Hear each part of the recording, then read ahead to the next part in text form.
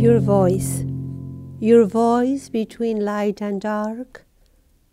I hear its sound in wakeful hours when dreams are at rest. I hear it in terror-filled nights, your clairvoyant and heralding voice. What was your voice like as you descended the stairs of Vienna? How did your footsteps and your voice sound? What words did you utter? Did they glide through your throat filled with blue smoke?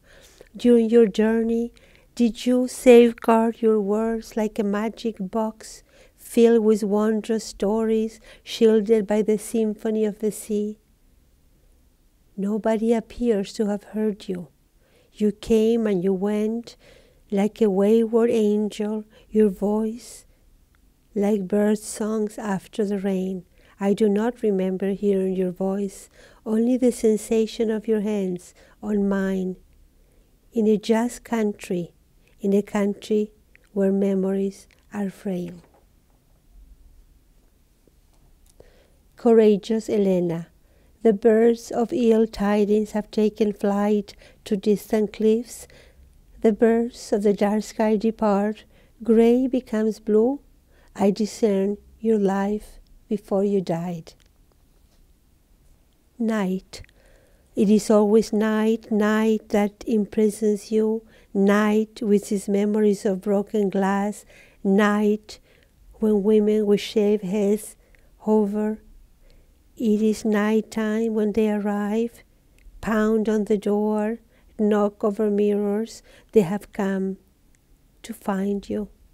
They cut your hair. All you can do is look at them. You do not recognize in these men the eye of assassins. You do not believe such cruelty exists. At night, I see you sleepwalking like a newborn angel, always at night. Footsteps.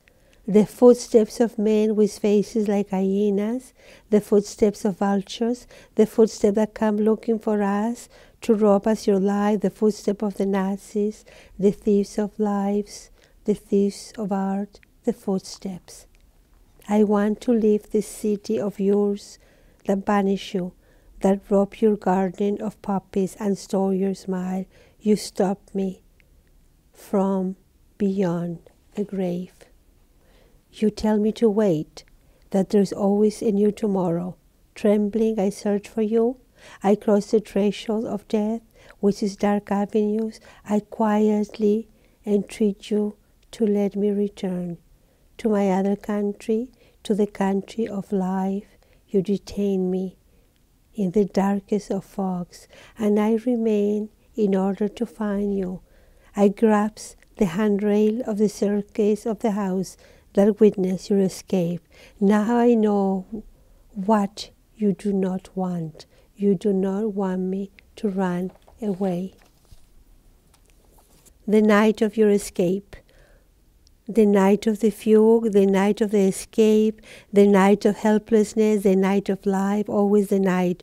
Your suitcase ready, your exhausted suitcase, photographs of the dead, the silver candelabra, the Passover Haggadah, the diminutive Torah, the Star of David, divine protection for the journey.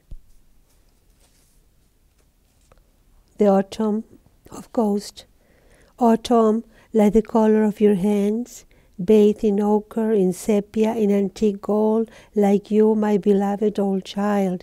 You and I used to walk in silence through the meadows of Santiago, stepping on fallen leaves, dreaming about the sounds and their ghosts. We liked to pile them up and let them be, like time, like life. I would ask you, what was autumn like in Vienna? Were you abandoned by the leaves? Were you forbidden from entering your beloved parks? During the light of day, autumn shifted before your eyes. The trees began playing among themselves. As recognition dawned, and you tried to forget your dreams, only the falling leaves passed before the solitude of your hands. embroidering life. In Santiago, Chile, when the winter finally left us and the palm tree in the middle of the garden was in bloom, you would go outside to play in the earth, your gaze always in the shadows, like the earth itself, like a fan shielding the vague sadness on your face. You wanted to know what had remained and what had died. The past finally allowed you to converse with the land of the living, in the here and now, where the sun bathed your hands. Welcomed by the rain. Here you were welcomed by the rain, by the fleeting stories the neighbors recounted in their sing-song voices, all in a foreign language that embraced you.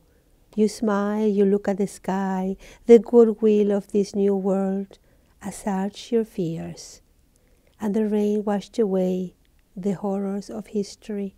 You cried as well while the sky bestowed misty rain, stars, the damp history of the earth.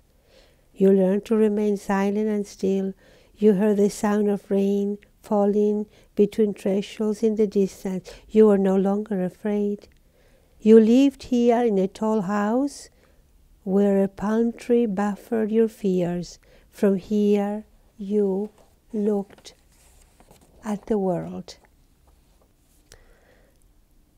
The sounds of death. I remember your coffin being carried down the stairs, the covered mirrors, the sounds of death, the weeping staircase, the small procession to the Jewish cemetery, the cemetery that is still the farthest away, your dead gliding lightly down the fearless stairs, the seal of the coffin, the noise like an avalanche, a great uproar. At that moment, I became an old child. The house of words. Your hands appear between heaven and earth. They have come to brittle stars. I imagine your gaze is the dawn, drawn in sepia. You cross thresholds where neither life nor death detain you. We have arrived in the land of clear memory, where I recognize your lives in plenitude, in the repose of death. You approach me, splendid and serene. You have been reborn in my words, as I have in the silent texture of yours. We have come together.